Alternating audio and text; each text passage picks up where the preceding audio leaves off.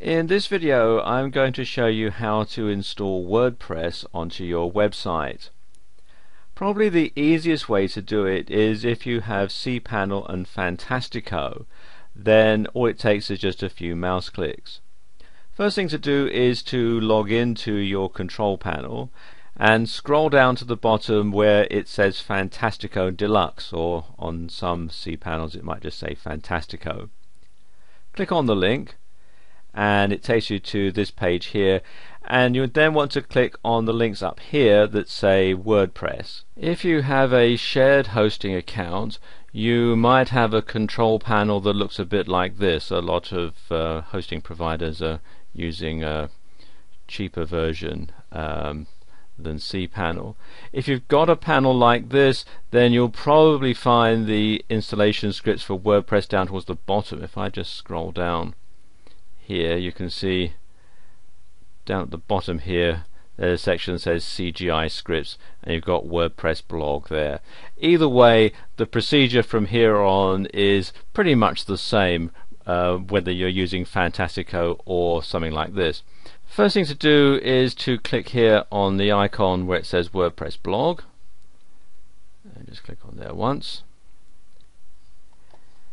and then if I choose down here, scroll down here rather, what I can do is then enter the installation directory. If I was wanting to have it in the main directory, then I would simply leave this blank, but I'm going to install this in a subdirectory, so let's call this one blog.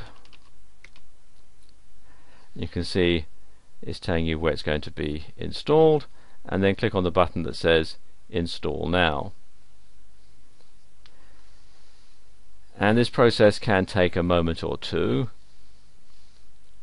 but there we go, it has actually installed it, and I've done this in real time. I haven't paused the video on anything at all.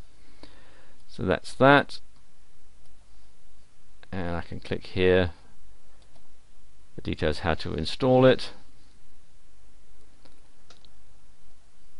and this gives me the information about the basic configuration. It's already installed, so click here,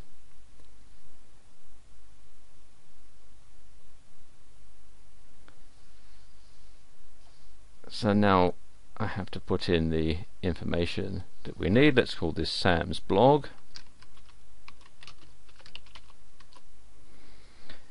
and pick a username. I'm going to call this admin, and then we have the password, so just type that in now.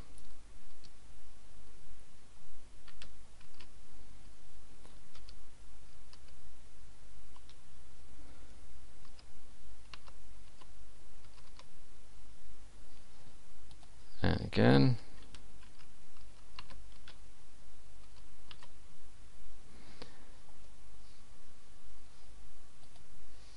then it needs my email address, so we'll just enter that.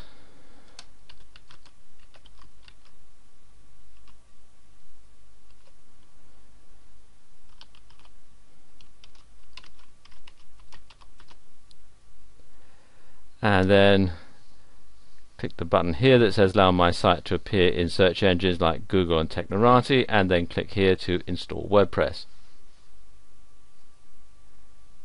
And there we go, it's done. Again, I've done this in real time, so click on login,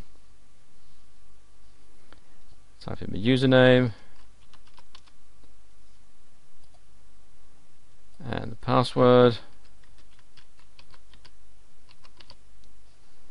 and then click on login,